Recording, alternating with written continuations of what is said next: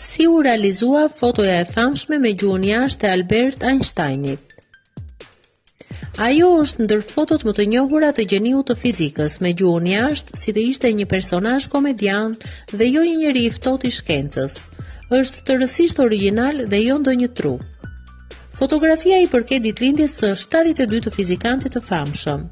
Konkretisht, miqtë dhe kolegët përgatitën një festë në 14 mars të 1951 në klubin Princeton. Mbërritën shumë mysafirë si dhe fotograf të mediave. Aty Einstein takoi fotografin profesionist Arthur Sayes, i cili bëri disa foto.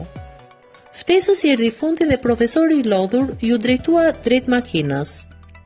Sayes ju përgjërua edhe për një foto tjetër. Einstein reagoi ndaj tij duke i nxjerrë gjuhën me humor dhe kështu krijua fotoja e lavdishme. Arthur Sayes i dërgoi disa kopje të gjitha fotove që kishte realizuar në festë dhe Einstein menjëherë u dashurua me foton tani legjendare, duke porositur 9 kopjo. Fizikanti i famshëm e përdori këtë foto në të gjitha rastet, gjë që tregon se sa shumë i pëlqeu.